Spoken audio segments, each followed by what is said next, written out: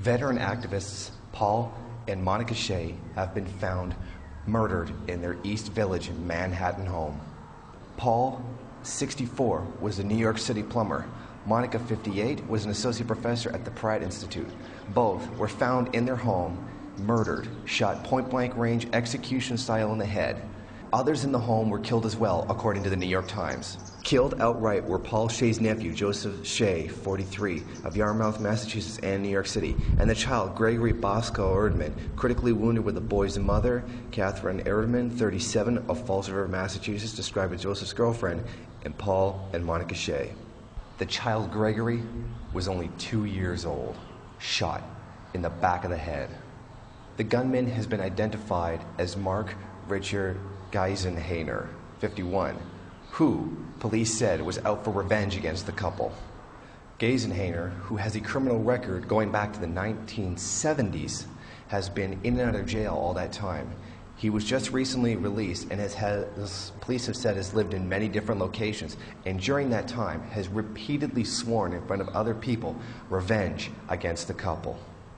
5 police SWAT teams surrounded the home and demanded he surrendered.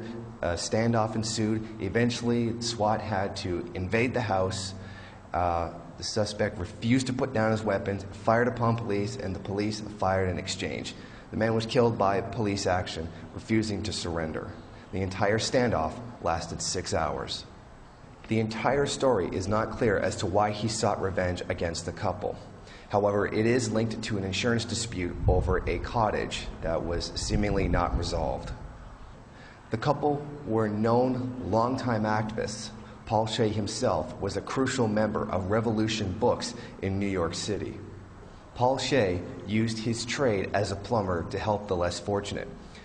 Over the years, as homeless squatters took buildings so that they could be put to use instead of laying there as dead capital, he volunteered his services to work on pipes, unclog them, get things moving so that there would be running water and sewage for these squatters.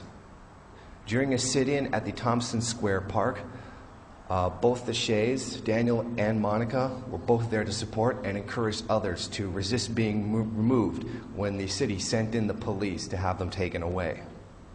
Monica Shay was also a member of the October 22nd Coalition, a group dedicated to helping and supporting those who've been a victim of police violence. The Malice Rebel News, and I'm sure all of its subscribers, give a message of support to those who were killed by this man and those whose lives continue to be affected by this tragedy as well. Solidarity.